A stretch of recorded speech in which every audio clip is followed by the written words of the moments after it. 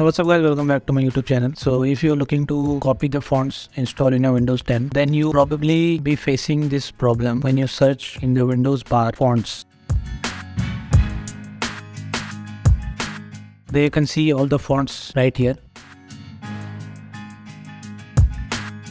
But if you try to copy the fonts, then you can't copy it.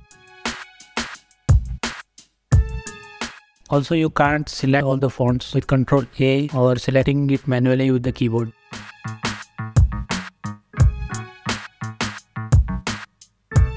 So in this case, what you need to do is just simply close the window, go to your file manager, go to your C drive, go to the Windows folder, and there search for the fonts folder.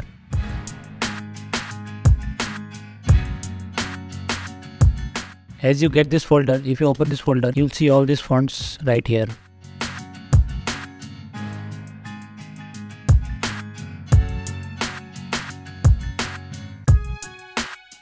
So to copy this font, simply you can press Ctrl A on your keyboard and just right click and simply copy it.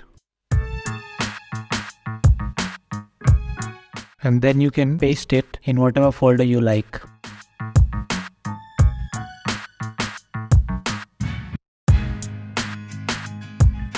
So I'll be pasting in this folder, in new folder, paste. So there you can see guys, I have approximately 1400 fonts installed in my system and I have successfully copied all these fonts in a folder. Thanks for watching.